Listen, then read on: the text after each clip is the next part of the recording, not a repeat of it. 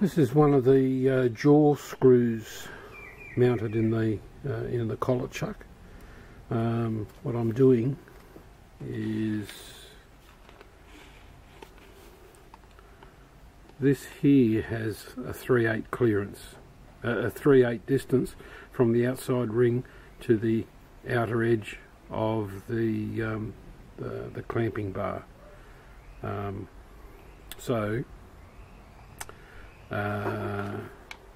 This drive part here can't stick out too much further than the size of the disc. I still have to, well, I have measured it, but I can't remember.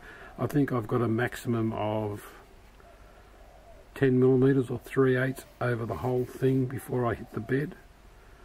So no, it was 10 each side. So I can go 5mm larger on the radius.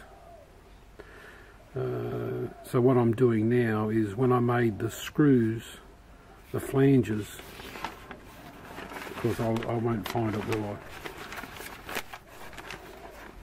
Here we go. These shoulders here, these shoulders up here, there, I made them 2mm and they were supposed to be 1.6. So I'm just trimming them back to 1.5, which means I've got to undercut the square down to 10mm. So the head of, I can't find it.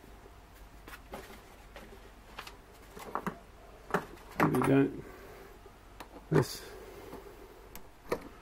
it's got to be able to go all the way home to the shoulder. It won't now because they're too long. These are too long, I know that. Once I've got this sorted out, I then need 3/8 or 10mm sticking out for the drive. And the drive, how deep is...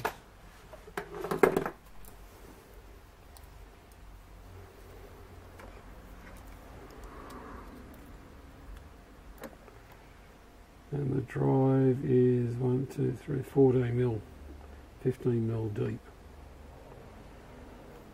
So I could clean the end of that off, because this is an old 3/8 socket extension. It's been used with a power ratchet, a bit damaged in the corners. I might just clean this up. Anyhow, I've got to knock this shoulder back to 1.5, undercut it down to 10mm, and then cut this off 10mm. So let me get in there. That's it.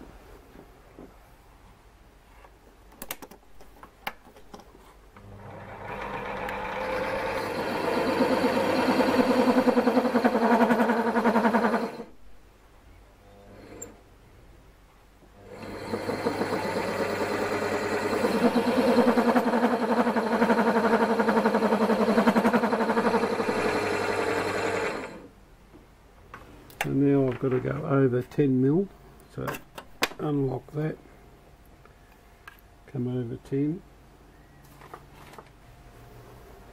my measuring device,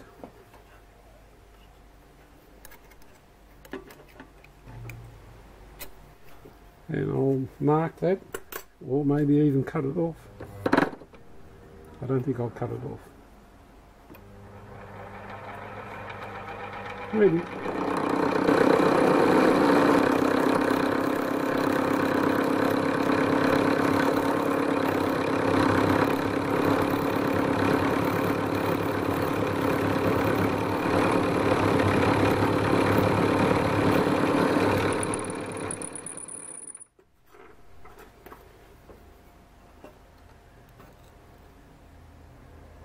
About 10.5mm, that's pretty good.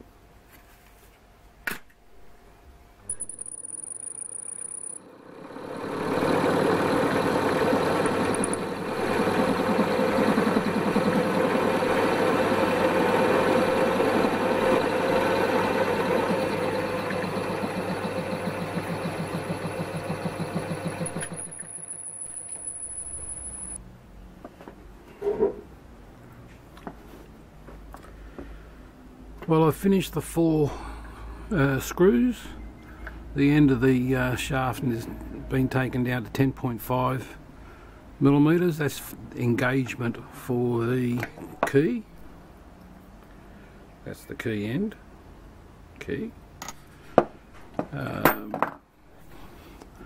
This shoulder has been reduced to 1.5 millimeters. That's about a 1/16 of an inch. So what now?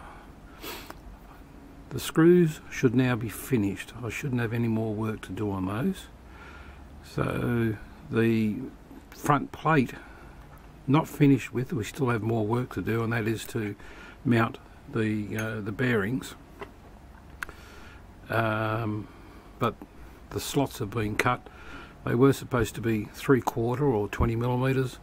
I'm going to reduce. I have reduced the slots down to a little bit under 18 millimeters, about 17.7. Why not 18? Arbitrary. That was the figure I eventually came out with. But they're all roughly the same. Only a couple of 0.02, 0.03 mil difference, 10/12 thou.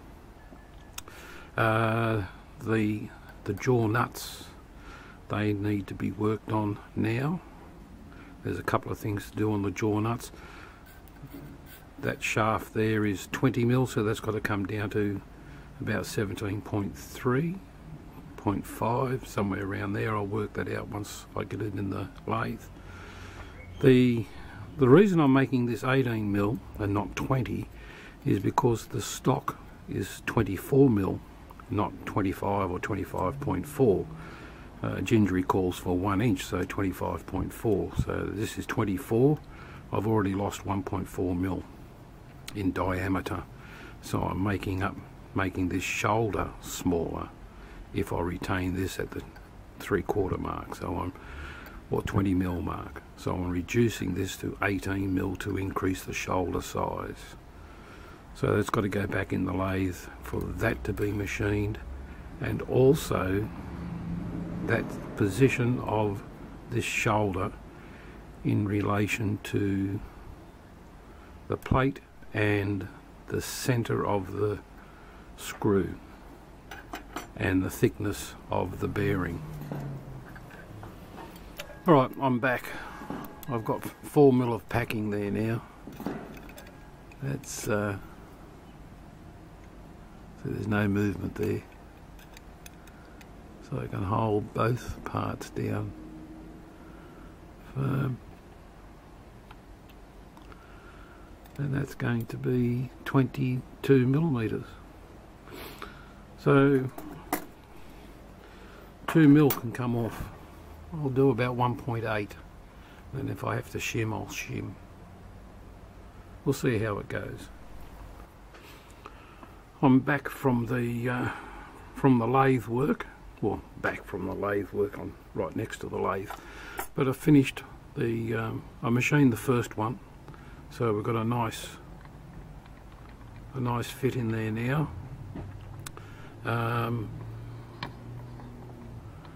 You may notice that is an extra large journal. I made the journals as Gingery specified, but I don't know what went wrong. It's 5 inches across there, and that's what it's supposed to be, and I've made it 5 inches across there.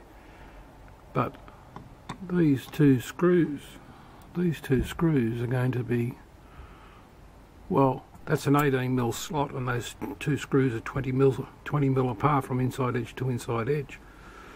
So I've got to make new journals, bearings I should say. Not to worry. So I've made one, and I'm machined a little bit too much off, about half, maybe 1/4 of a mil, but I think about 1/2 a millimeter. I've got to take, I took off about 1/2 a millimeter too much off the screw nut. So I'll have to take 1/4 to 1/2 a millimeter off the bottom of the bottom lower bushing journal, because it's not sitting square on there. It's raised up just on the back there. It will go up, but it won't sit level there. So I'm a little bit too high with the bushing. I'll have to machine the bottom of the bushing off in the mill to compensate for that. The other side's not a problem, as you can see. It's a good fit. Not too tight, not too loose. It's sitting proud of the surface, which is what I need, because later on I'll come through and machine this to be about 2 thou above the plate. So another thing, if you notice, I've got one screw in at the moment. That's in and tightened up. Don't drill, tap the second one yet. Leave that one untouched. Get the first one in, and mine was slightly out of alignment. Not so much out of alignment, but that journal wasn't lined up with the slot, so I just bumped it around a little bit until that nut travels with ease, no binding, over the full distance. And it's got to be the full distance, because out here a little bit of play in things will compensate, but when that's all the way in, it won't. Must have been, no. There's no room for error. So it's still a bit loose, which is good. I've bumped this. That's better. Okay, so I can now spot drill the plate, drill and tap the plate, put the second thing in. Now this is critical here. The overhang. Let's get rid of this for the moment. I'm 10 millimeters in from the outside edge. Can't see that because of the light.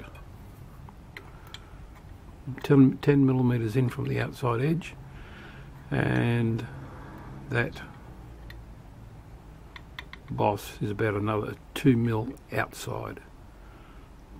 That's okay, because this plate is 165 and I can go to 170, so that's another 5 mil, 2.5 mil each side, so I can go 2.5 mil, and that will still give me clearance to the bedways, about another 5 millimeters again to the bedways.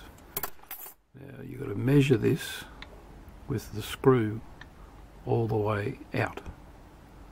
If you have play, I have about 3/4 of a millimeter play. Alright, I'm off to drill and tap the second hole.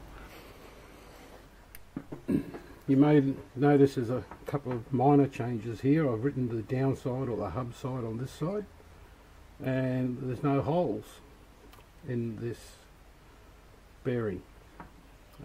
That's because it's very hard by hand to get the hole positions to the center of this screw symmetrical in both axes. So you've got to remember to assemble this on the correct side, the underside of the plate, the front plate. Come in from the underside of the plate to mount the hardware. I mounted it on the other side and then realised that my 4 holes here didn't line up anymore because they're not perfectly concentric. So don't make my mistake. Lucky enough I picked it up on the first one, so I've now got a journal ready to rock and roll wherever it went. There it is. I've now got a second journal made, ready for the second one I'm going to put in. So it wasn't a loss. Good thing I picked it up on the first journal, the first bearing block. First hole is drilled, getting ready to line it up. For the second hole, just remember to run this in and out. It's a little bit tight at the moment.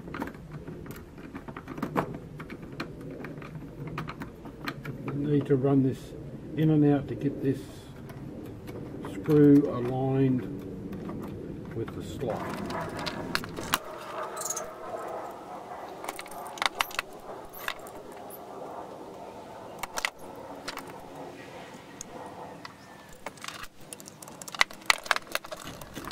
It's not bad. I'll probably have to file the inside of the slots, maybe. I don't know, but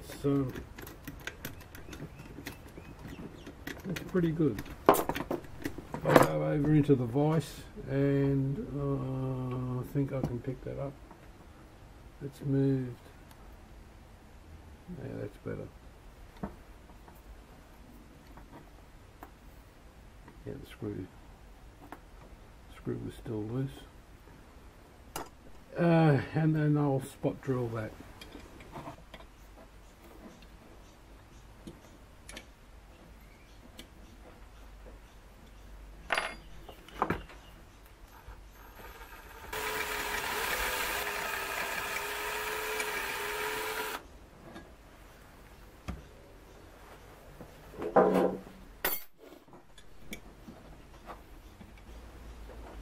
Now I've got everything marked. This is number one journal, number one position. So one in that, on those faces. This is so I maintain alignment. There's a single dot in there. The back of the nut has a dot on it. There's a dot, yeah, you can see that, a dot on the screw.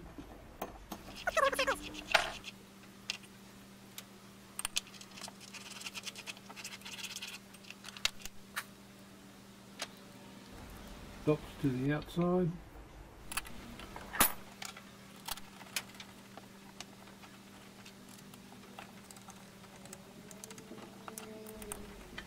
That's better. I'm showing this because before, when I tighten these bearings bolts, this would seize up. Now the other thing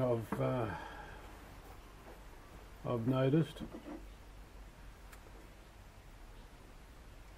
either the base or the base material is not straight, or when I drilled this in the drill press, the table of the drill press might have kicked, or I wasn't square in the vise. I'm pretty sure I was square in the vise, but I don't know if you can see that. It's running slightly downhill. Oh no, I can still retain 6.2 up there, looks like it. There's a little bit of play in there. Let's put the nut in there and see what happens.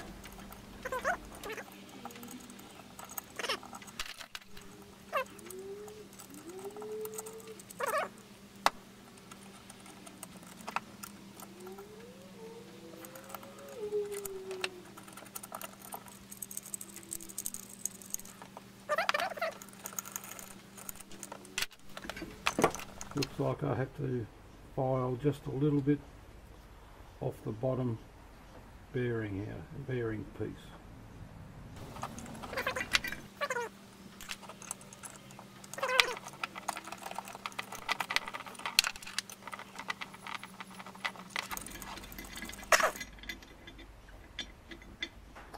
Anyhow, that runs pretty good now.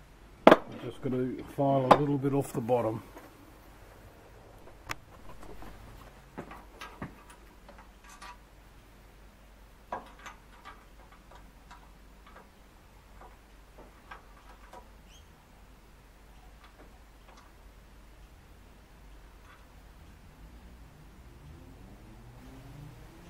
Okay, it's 456.5. I'm going to bring it, let's see, about another 2 thou, I think.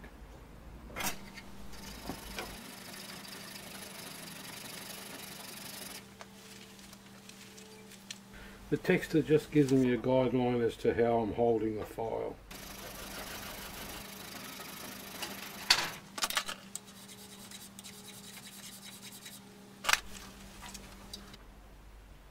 We were 6.5, we're 7.5, 5.5, 5, come on.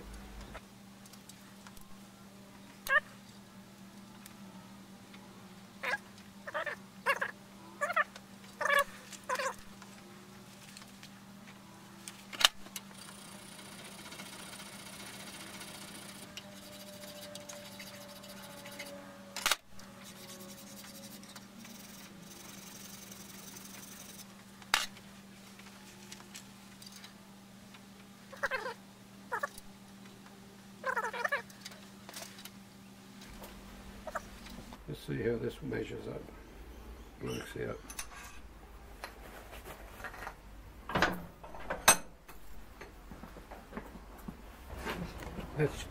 That's the wooden pattern. I'm just using it to keep this off the table because it's proud. Anyhow, this is now fitted.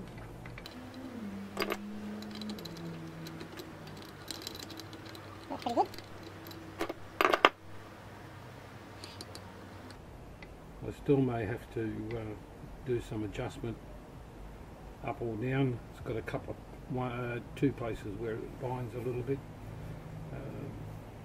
but I think this will be okay. It's parallel with the plate. So the next one, do the one opposite. That's 3. I've already machined that. I haven't done the height of this shoulder yet, but I've done that.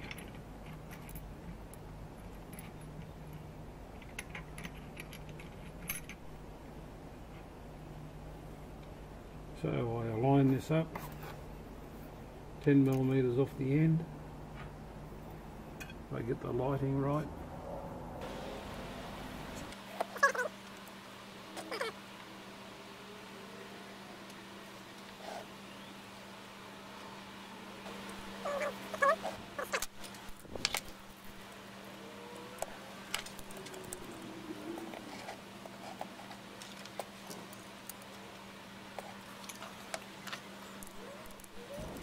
Anyhow, the second one's on. It runs nice and smooth. No need for further adjustment of the height of the nut or the bushing journal, whatever, block. So that's good. Jaw 4, which is this one. So turn that down to fit. I'll see if this journal's going to fit now that I've got everything sorted out, but I don't think it will. Anyhow, I may have to make another 2 bearings, the wider bearings, because these are the smaller bearings. Or I keep calling them journals, whichever way. Not so lucky on this third nut. The the clearance is not right. I found another way of working out the position for this shoulder. I've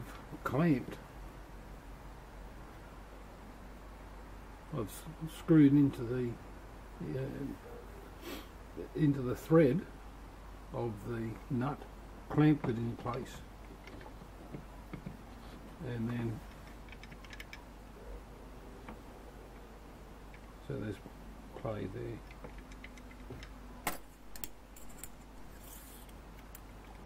Still too much play. Not only too much play, but if I lock the thread, twist the thread down, there's still movement.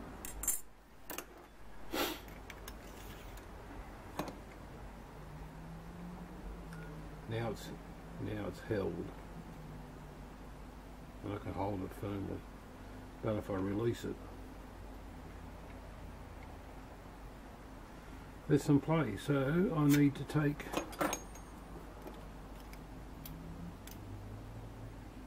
one millimeter,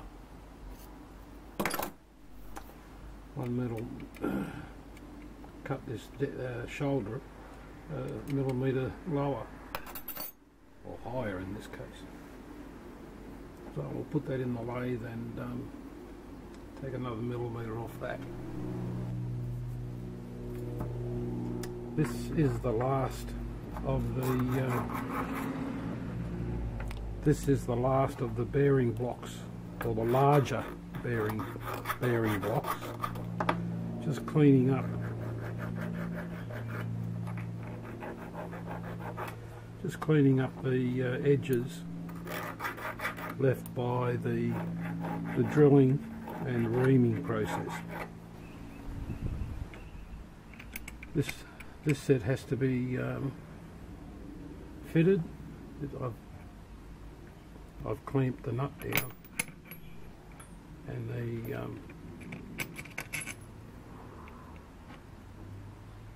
needs a bit of clearance. So I have to machine. I'll just file off a few thou from the bottom to get that a nice fit.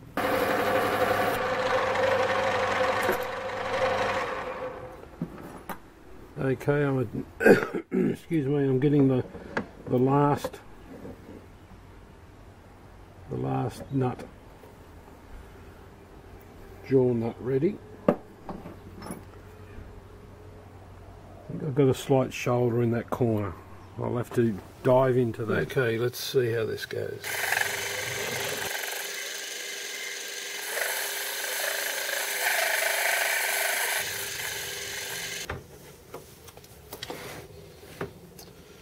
Okay, this is the last one. It's back on. I've just put a little bit of tension, on there, and it wants to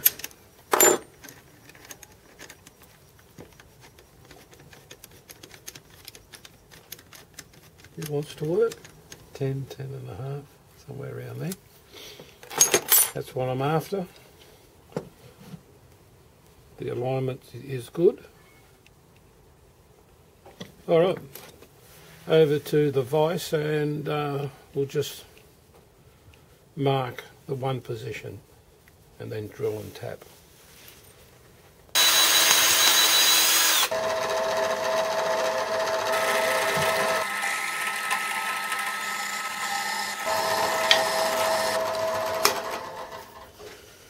Okay, that's drilled through.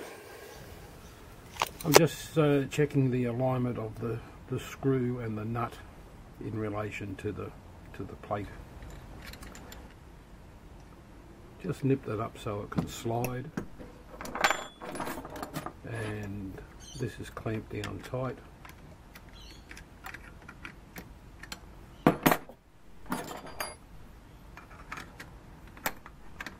Of course, there will be drag on this because the nut has got a certain small amount of tension on it.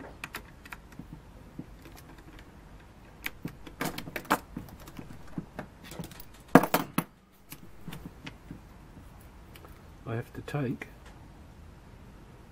0.25.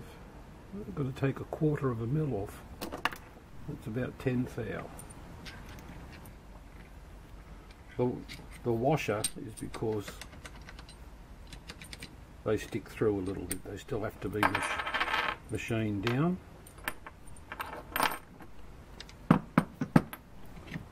Alright, let's drop this shoulder another 1/4 of a mil.